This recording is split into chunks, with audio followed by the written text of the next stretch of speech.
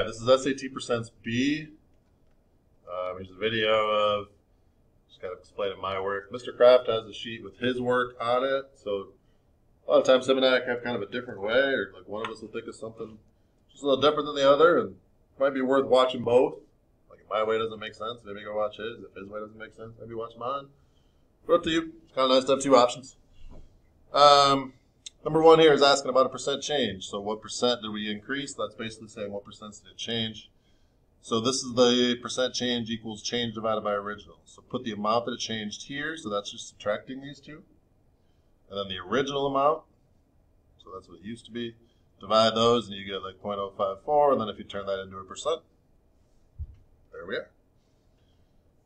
Number two, this one's tricky. This one took me a few minutes to kind of make sure I had everything in the right spot. So $8 per hour for the first 10 hours.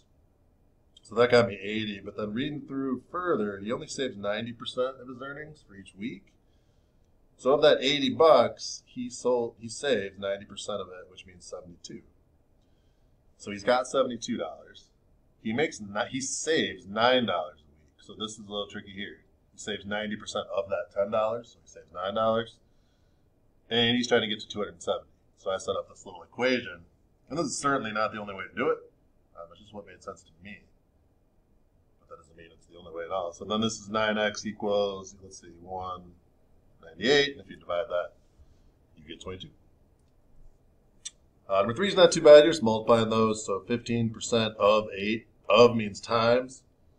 So this would be 0.15, times 8. So that's 1.2.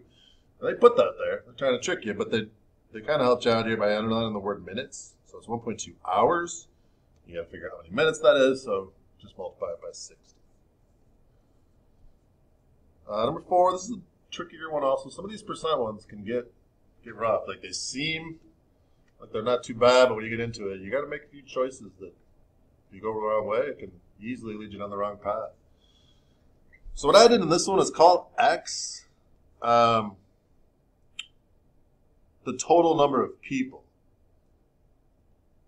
that were invited to join the committee. And it made sense to me to set up an algebra equation. Again, it's not the only way to do it. I know Mr. Kraft did it a little bit different way. But I said 15% of the total people, so 0.15 times X, 15% of total people are parents. 45% of the total people, so 40.45 times X, are teachers, and 25% are administrators. And then I got to add these other 6 people. And when I add up all of these there's kind of 4 sections, I get X. I get the total number of people. And this is the hard part, I think, is getting this equation. And then you can combine like terms, simplify, and solve. And even then, you get down to here, and I got 40, and I'm like, oh, cool, the answer's 40, but then it's how many more teachers were invited to join than school and district administration.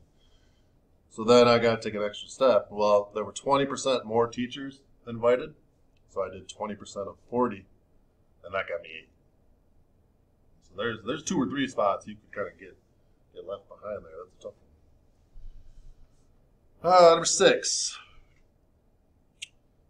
They reduce by D%. What is the value of D?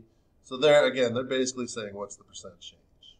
They're saying what percent, because they're asking to find D, did we reduce by? That's a percent change. So we take the amount that they changed, and that is the 2,325, because that's the reduction, that's the change, divided by the original. And this is 0.15, which makes it 15%. Number 7, what's the percent increase from 2000 to 2003? So the first thing I did down here was, so this is the number of years since 1985. And this is 15 years, and this is 18 years. So I'm looking here and here on my chart. And I noticed they went up. It went up about 10. Kind of looks like a little bit less than 10 to me, but the change is 10, let's say. Maybe it looks like 8, but it's not going to matter when we get to the answer. And the original amount is 100. If I divide that with those, I get 0.10. And if you thought it was a little less, maybe you say it's 8 over 100, but that's 0.08, which is 8%.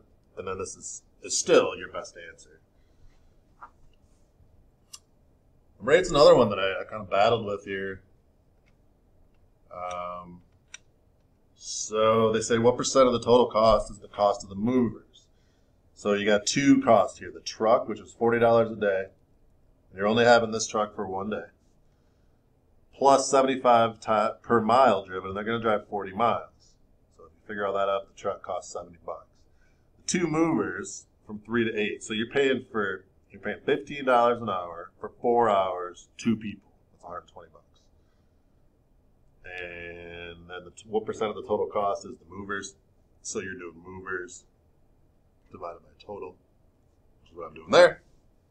And if you divide that, you get 0.63. Number 9, again, these are not the easiest. I think percents are pretty tricky, man. So we got R dollars. Store charged Lewis regular price for the first movie. Bam, R dollars.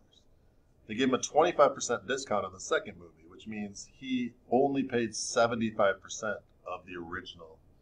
So if this first one was $100 for a movie, then the second one's only $75 because it's 25% off. And then after all of that, the two things he put together, he's got to pay tax. So then he's got to multiply by 1.08. And again, remember that multiplying by 1 keeps the original price, and then the 0.08 is like adding the tax. And then they're not even asking you to kind of get a number for the answer. They're saying put it into an expression, and that's what we end up. Number 10.